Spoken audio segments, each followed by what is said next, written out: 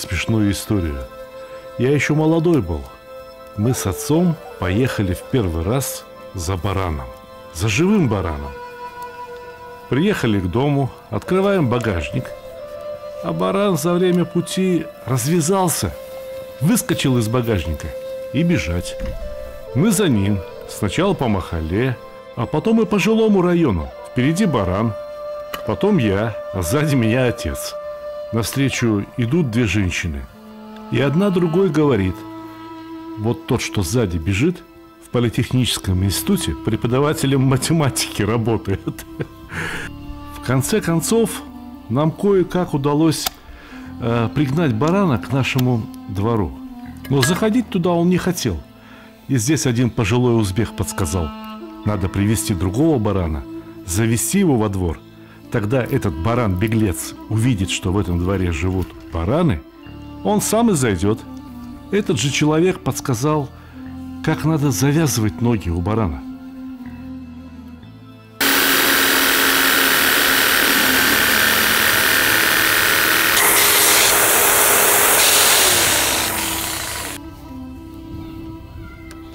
Это история о том, что учиться никогда не поздно и никогда не стыдно. Даже таким простым вещам, как связывание ног у барана. Подготовке туши барана для приготовления на вертеле я учился у марокканских поваров. Правда, там баранов чаще готовят в тандыре, но целиком, на вертеле. В один тандыр умещают 5-6 туш баранов.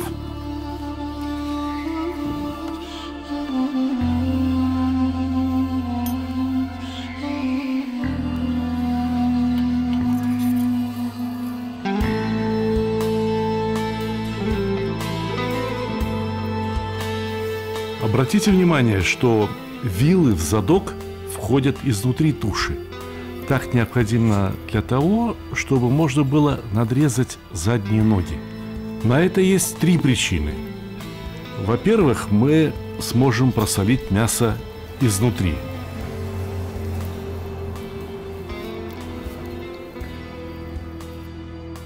Во-вторых, мы сможем удалить лимфоузлы, расположенные в задних ляжках.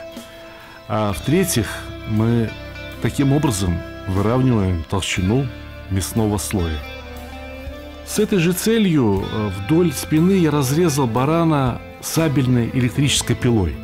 Можно было бы сделать это и топором, но тогда тушу надо было бы изначально укрепить на более удобной позиции. Вот он, лимфоузел. Обязательно надо вырезать полностью. Такие же лимфоузлы находятся между лопаткой и шеей. Но сейчас, после того, как я удалю лимфоузел, надо освободить кость. И кость необходимо либо перерубить, либо разрезать той же самой сабельной электропилой.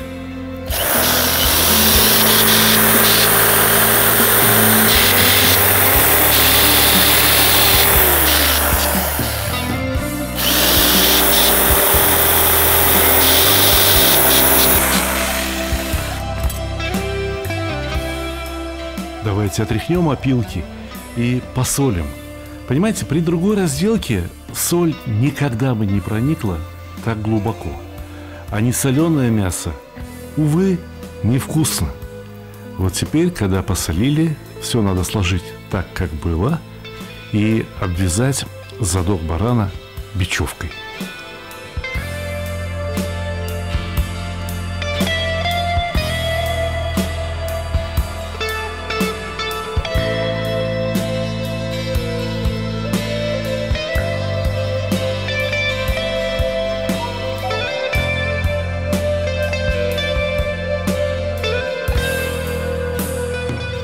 Теперь понесли к мангалу.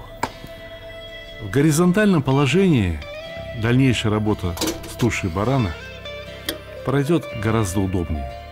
Во-первых, необходимо пришпилить позвоночник к вертелу.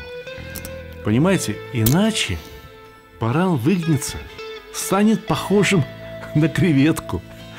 Я вам расскажу еще одну смешную историю.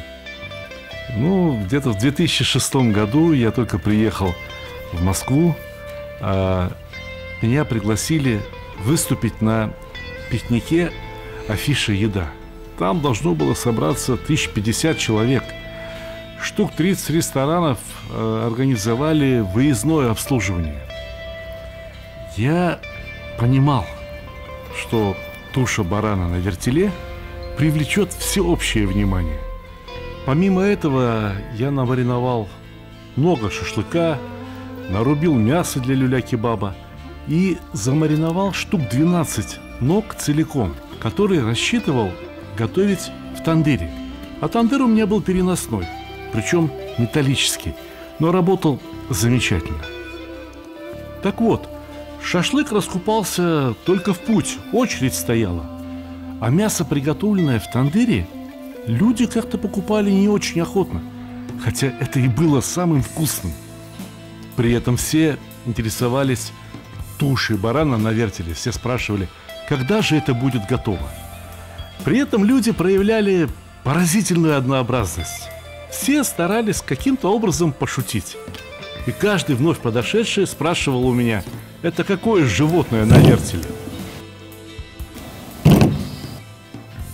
Тогда я тоже решил отшучиваться.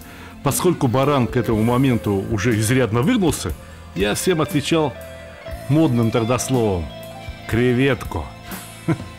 И все смотрели сначала на барана, потом на меня, понимали, в каком просаке они оказались, и спрашивали, когда же будет готово. Я решил немного схитрить. Указывая на приготовленные в тандыре ноги, я говорил, а вон, предыдущие бараны уже готовы, продают, становись в очередь. Все брали, хвалили, так еще не всем и хватило. В конце подошел один парень и говорит, вот хоть те кости-то мне дайте. Разумеется, чем-то угостили. Что-то у поваров хороших всегда найдется.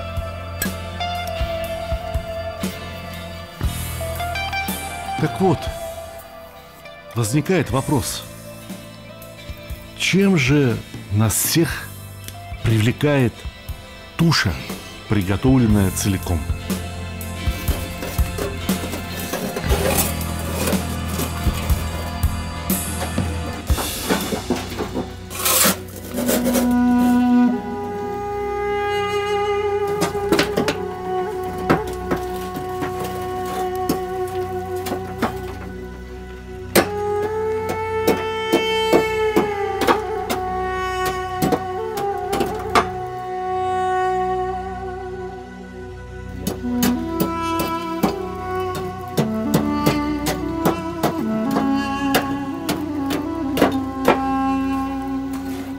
Неподалеку от Баку есть место под названием Габустан.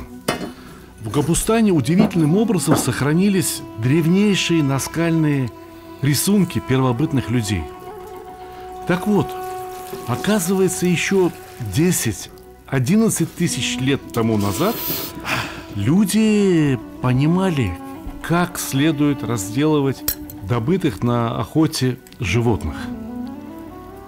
Да, уже тогда люди знали, что различные части туши должны готовиться по-разному, что некоторые части туши невозможно практически приготовить без влаги. Ну, на костре, либо в какой-то примитивной печи. И вот сейчас я собираю ароматный бульон. Я немного подсолил его, добавил сюда черный перец, зиру, кардамон, кориандр, корицу, гвоздику, сушеный имбирь. Словом, все то, чем обычно приправляют мясо в Марокко.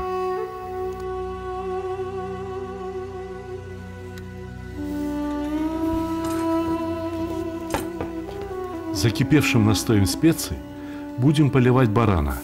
Это поможет размягчить поверхность мяса, а во-вторых, сдобрить его особым ароматом. Если баранов готовят в тандыре, то тандыр плотно накрывают металлической крышкой и закупоривают влажной глиной. Глина высыхает и практически не выпускает наружу влагу, а влага внутри тандыра образуется от самого мяса. Поверхность мяса закипает, выпускает влагу из себя наружу, и тандыр наполняется паром. Этот пар отлично передает тепло, а кроме того, этот же самый пар и размягчает мясо. Когда мы готовим на вертеле, этого не происходит. Наоборот, поверхность мяса постоянно подсыхает. Поэтому каждые полчаса я буду поливать поверхность барана ароматным настоем.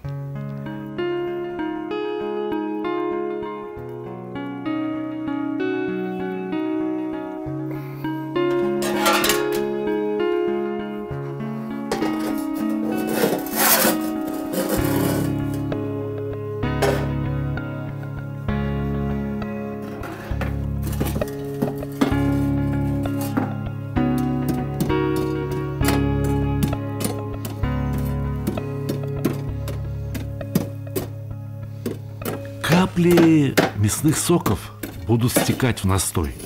И постепенно из настоя образуется очень пряный, очень насыщенный, очень вкусный бульон. Нельзя накладывать слишком много угля с самого начала.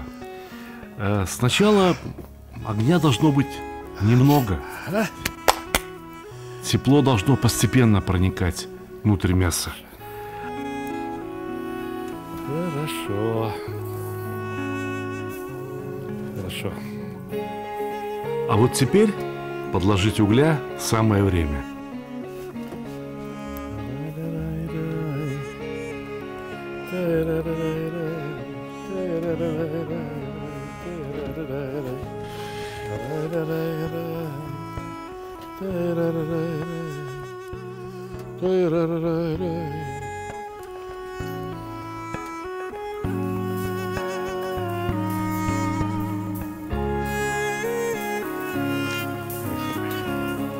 В глубине у самой кости мясо нагрелось примерно до 50 градусов. Думаю, понадобится еще часа полтора, чтобы довести мясо до готовности. Но за это время мясо может пересохнуть. Поэтому снова поливаем его ароматным бульоном.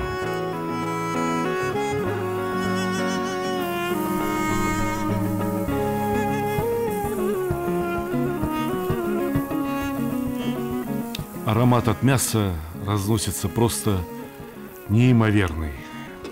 Я не знаю, как терпят соседи. А тем временем я продолжаю рассуждать. В чем же привлекательность именно целой туши на вертеле? Думаю, что дело в нашей истории. Я полагаю, что люди тогда стали людьми, когда научились ловить животных, охотиться на них. Когда люди научились готовить мясо на огне. Когда люди получили хотя бы простейшие инструменты, такие как каменные ножи, каменные топоры. И именно с тех пор целая туша ассоциируется у человечества с необыкновенным успехом. То есть, понимаете, несколько недель, возможно, несколько месяцев люди питались какими-то плодами, орехами, кореньями. И вдруг, наконец, повезло. Поймали какое-то крупное животное. Барана, дикого козла, да хотя бы птицу. Однако представьте себе человека, которому повезло поймать птицу, ну, скажем, размером с петуха. И вот, нет ни ножей, ни топора, нет огня. Сможет ли человек съесть эту птицу? Ну, наверное, сможет. Но представляете себе, сколько времени у него уйдет на это? И насколько невкусно это будет? Все-таки человек только тогда стал человеком, когда научился готовить еду на огне. И целая туша на вертеле представляет собой, пожалуй, что самую вожделенную еду практически для любого человека, живущего на земле. Во. Во. Отлично.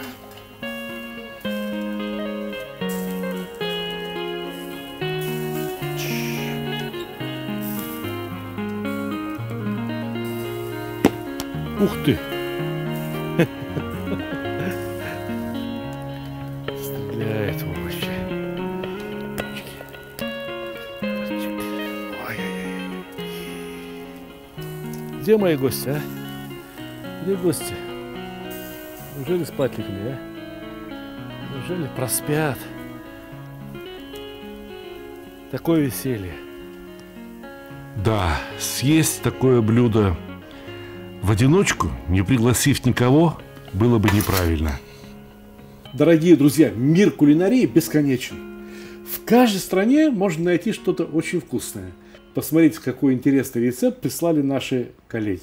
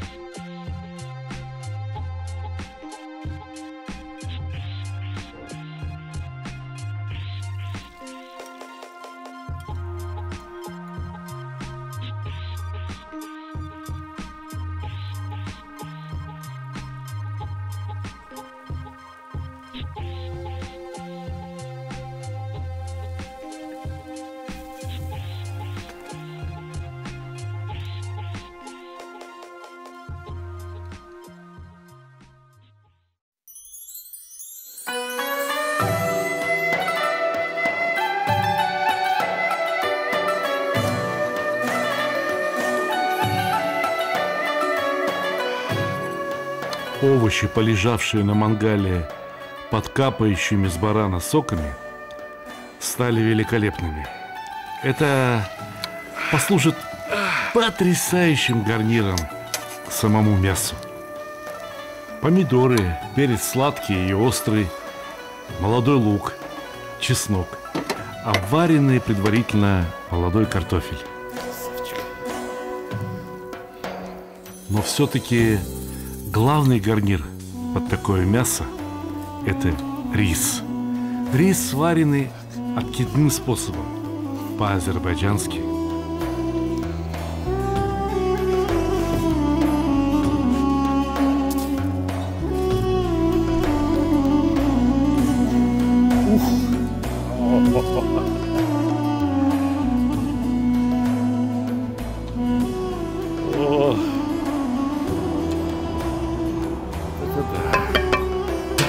Вот это да!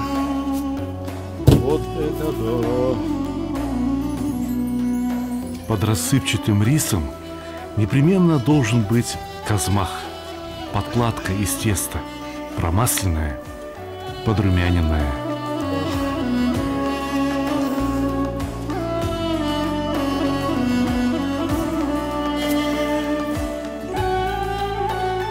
Вот здесь подсказка. Вот здесь подсказка. Сколько раз можно показывать, как готовить красивый и вкусный рис, а? Сколько раз? Эх. Я шучу. Я не злюсь. Я радуюсь, если есть возможность поделиться старыми проверенными рецептами с новыми людьми. Горячо. Еда получилась очень простая, но при этом очень вкусная. И мне хочется преподнести ее красиво, аккуратно и симметрично разложить овощи. А что, неужели найдется хоть один человек, который скажет: нет, это слишком примитивная еда, и я такое есть не буду? Не думаю, что такие люди найдутся.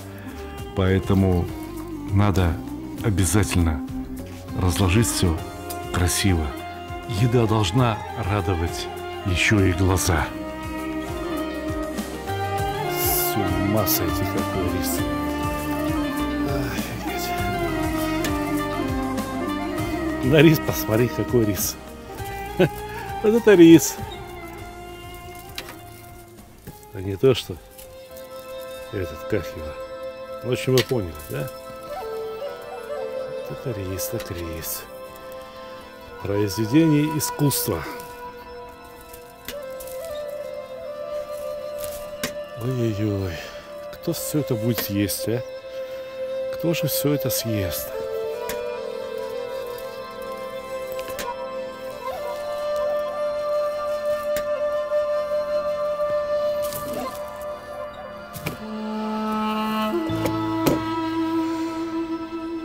Ну что, снимем, посмотрим, как оно. Опасаюсь. Вот не знаю, как получилось внутри. Сложное блюдо оказалось, непростое.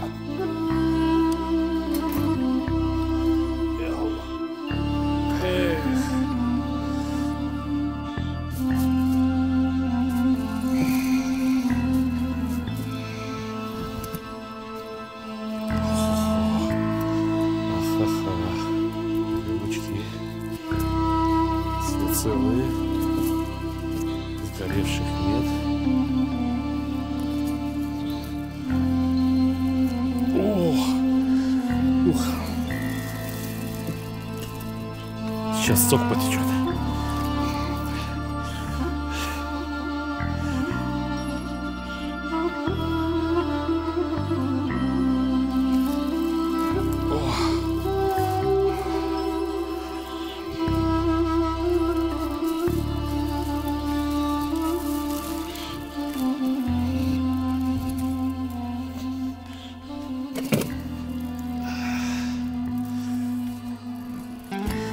Что-то там говорят, у этого эмира Дубая свадьба была. 3 сыновей женил сразу. Чего меня не позвал? Не понимаю.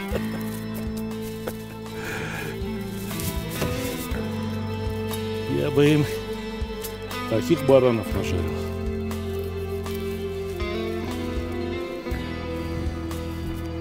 Винтить надо. Горячие винтики.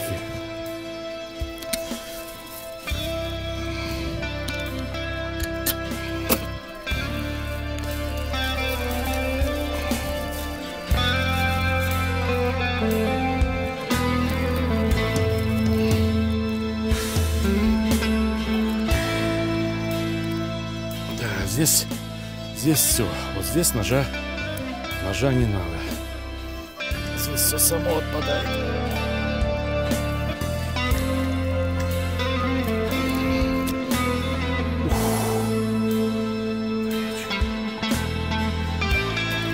Это вот шкурка хрустящая отпала, а под ней смотрите что. Под ней смотрите какое мясо. Видите? Это то, что на ребрышках бывает. Это будет для одного друга. А вот с этой стороны самое лучшее место будет для другого друга. Знаете, деньги деньгами, дружба дружбой. Мне хороший друг дороже любого царя, любого шейха, эмира. У них там свой праздник, а у нас здесь сегодня свой праздник.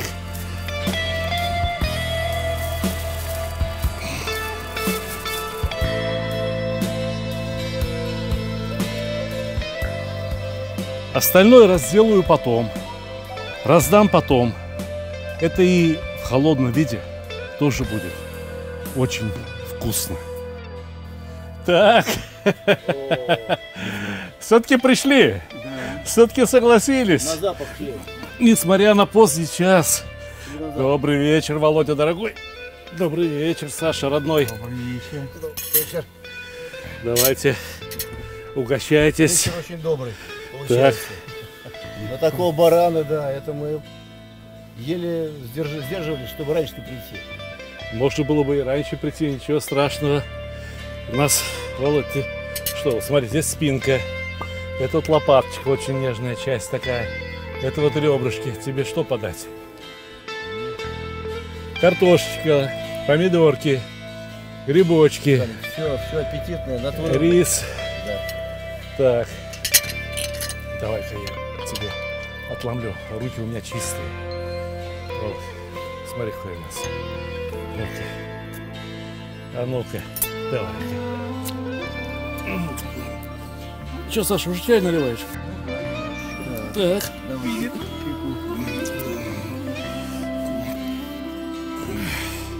Сколько чая? Ну как, пир-то восточный. Понимаешь? Так. Давайте. Приятного аппетита.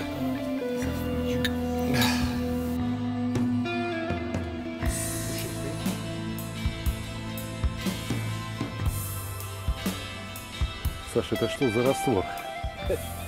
Сталик, это белый чай. Целебный напиток. Белый чай, надо привыкать. Да ты что? Ай, хулиган!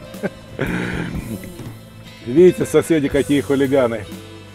Пожелайте им, пожалуйста, приятного аппетита. Вы у меня все время спрашиваете, кто все это съедает. Ну вот.